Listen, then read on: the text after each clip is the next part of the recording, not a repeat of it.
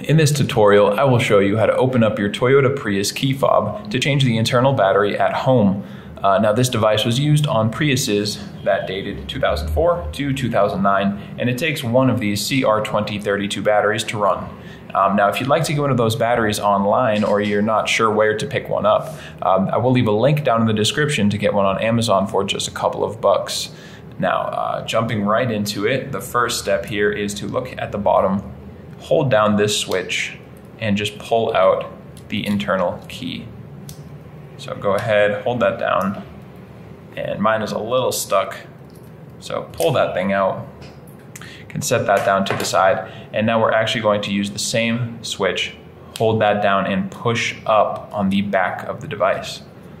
Once again, with our key out, we are holding the switch while we push with our thumb just to slide this little piece of plastic off.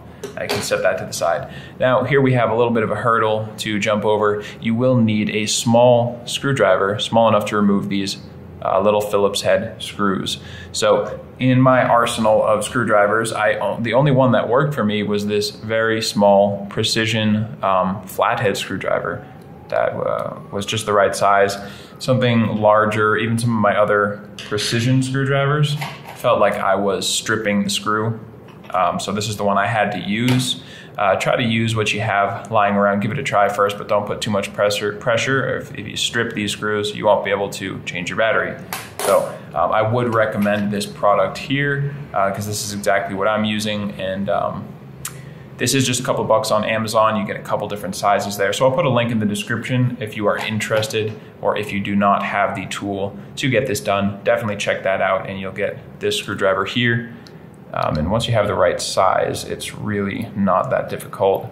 The problem is over the years, because most of the time these batteries or these key fobs really never get opened up, or maybe every couple of years they get opened up and the screws kind of get stuck in there.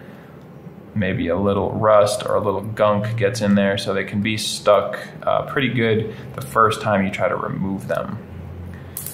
So just be careful, set your 4 little screws to the side, and once you have them all out, we're just gonna use the same tool to go in this little area up in the top and just pry this little piece of plastic off.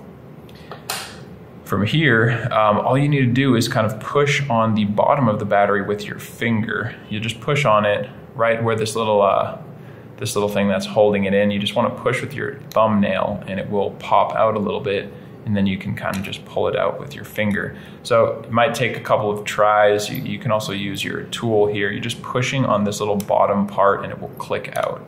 And once you do it, it will just feel right. You'll feel it snap out, and then you can pull it out with your fingers. Once again, this is a 2032 battery. Make sure that is what you were using. And when you put it in, make sure the positive side is going face up. So you just simply slide that back in there, plus side facing up. And we can just begin to put this back together.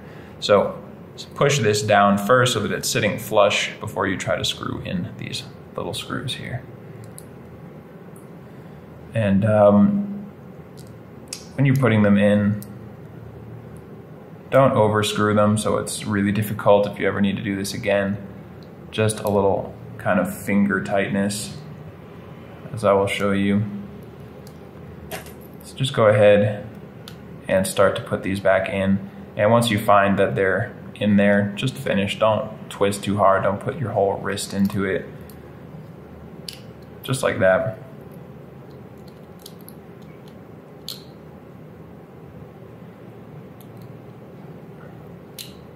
Just tightening these screws.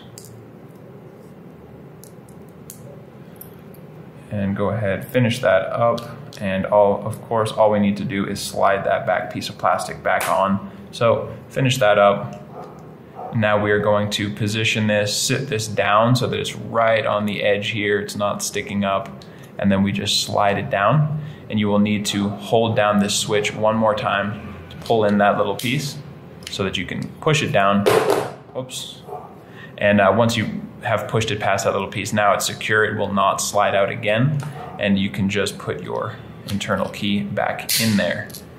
and you can test it out. See that light comes on. That means your battery is charged, and you followed all the steps correctly. So good job on that.